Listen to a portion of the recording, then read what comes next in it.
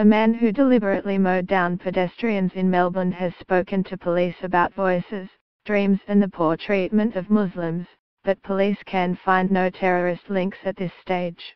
The 32-year-old driver, an Australian citizen of Afghan descent with a history of mental health and drug problems, remains in hospital under police guard. A 4-year-old boy with head injuries and a critically injured 83-year-old man are among 19 people hurt in the incident at Flinders Street on Thursday afternoon when a 4WD deliberately felled pedestrians.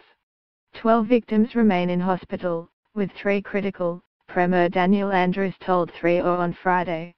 Acting Police Chief Commissioner Shane Patton says while the man is yet to be formally interviewed, he made a number of utterances to investigators on Thursday night. He spoke about dreams, he spoke about voices, but he also did attribute some of his actions to the poor treatment of Muslims, Mr. Patton told 9 Network on Friday. Asked if there were links to terrorism, he said, "That's certainly one area we're exploring in respect to motivation. The significant flavor of what we're dealing with appears to be mental health, but nonetheless, given what he has said, we continue to explore, fully, all avenues," Mr. Patton later told ABC Melbourne. The driver was arrested after being dragged out of the car by an off-duty police sergeant who is having surgery for a hand injury on Friday.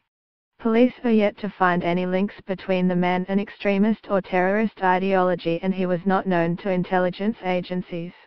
He will undergo psychiatric assessment and investigators hope to formally interview him on Friday afternoon. Mr. Patton says the man was on a mental health plan and was due to attend an appointment on Thursday morning, but did show. However, the driver is known to police following a 2010 minor assault matter and also has a history of drug use. More witnesses came forward on Friday, telling how the car raced at up to 100 km/h through pedestrians lined up at a busy crossing which is used by up to 600,000 people during the morning and afternoon peaks. The only thing that slowed him down was him hitting pedestrians, witness Jim told ABC TV. The attack comes 11 months after 6 people were killed in a similar incident 4 blocks away in Bourke Street.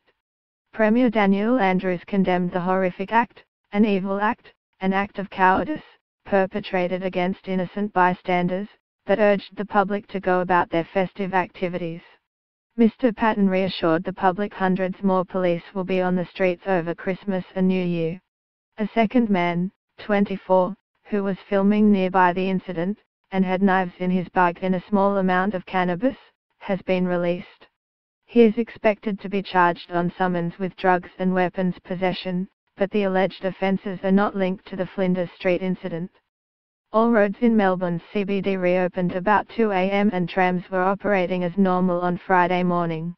Copyright AAP 2017.